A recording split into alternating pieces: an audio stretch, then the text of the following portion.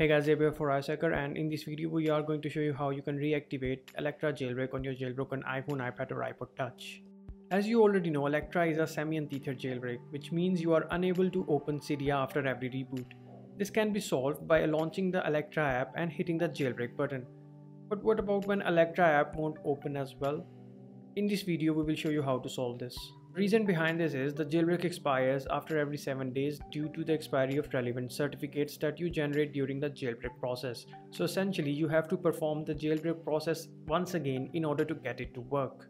Thankfully the jailbreak process is quite simple. All you have to do is download the latest Electra IPL link is given in description, drag and drop it on the Cydia Impactor tool, enter your iTunes email address and password and wait for the tool to do its job.